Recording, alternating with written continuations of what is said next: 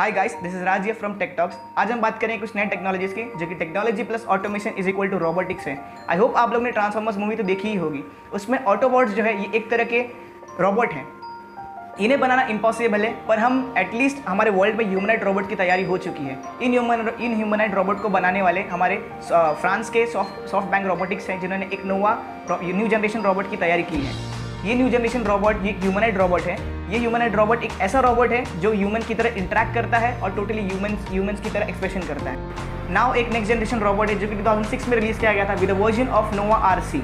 ये एक ऐसा एक ह्यूमनॉइड रोबोट है जो कि आपके सारे ह्यूमंस के काम इजी करता है, जैसे कि writing, dancing and performing any kinds of activities. हाल ही में इसने रोबोट ने एक 2017 में SPL लीग जीता है जो कि फुटबॉल का होता है। हम बात करेंगे इसके ऐसे स्पेसिफिकेशन की जो कि इसे ह्यूमनॉइड रोबोट के लिस्ट में सबसे ऊपर लाता है। नाउ रोबोट की एक स्पेसिफिकेशन ये है कि उसके पास इंटेल एटम एट 1.6 GHz की CPU है, 1 GB रैम और 8 GB रोम है। इसके पास इनर्शियल सेंसर, टैक्टिकल सेंसर्स, गायरोमीटर जो कि 2 एक्सिस का और एक्सेलरोमीटर जो कि 3 एक्सिस का। ये रोबोट एक इस तरह का ह्यूमनॉइड रोबोट है जो कि गिरने के बाद भी इसके पास खुद के टैक्टिकल सेंसर्स होते हैं और ये यूज़ करता है 8 × फोर्स सेंसिटिव रेजिस्टर्स, जो कि इनको हेल्प करते हैं कि ये टोटली वापस से फिर से खड़ा हो सके। नाउ रोबोट के पास खुद का एक यूनिक बेस्ड OS है जिसका नाम है NAO QI 2.0। ये थोड़े बहुत प्रोग्राम्स कंपाइल कर लेता है, जैसे पाइथन, मैटलैब, C++, .NET और MS रोबोटिक स्टूडियो। जिन्हें ये प्रोग्राम्स नहीं आते उनके लिए ये नॉर्मली बेस है जो कि कोरियोग्राफ C है।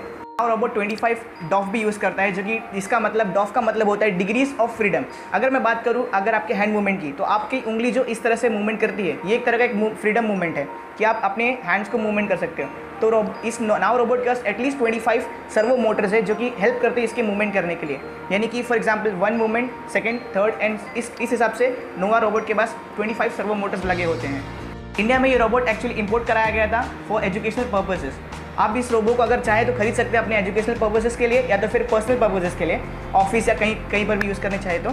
डिस्क्रिप्शन में आपको लिंक दी गई है जो कि सीधा सॉफ्ट बैंक रोबोटिक्स के ऑफिशियल साइट पर आपको लेके जाएगी। आप उसे बाय कर सकते हैं। इसका मार्केट प्राइस है जो कि $9,000। एटलीस्ट इंडिया की प्राइस की बात करें तो ये 5.5 से 6 लाख तक जा सकता है। आपको यूट्यूब की भी यहाँ पर डिस्क्रिप्शन दी गई है, डिस्क्रिप्शन में लिंक दी गई है इस रोबोट के बारे में। आई होप आपको नाउ रोबोट की जानकारी काफ़ी पसंद आई होगी। अगर आपको कोई भी क्वेरी है तो प्लीज़ कमेंट कीजिएगा, हम ज़रूर रिप्लाई करेंगे।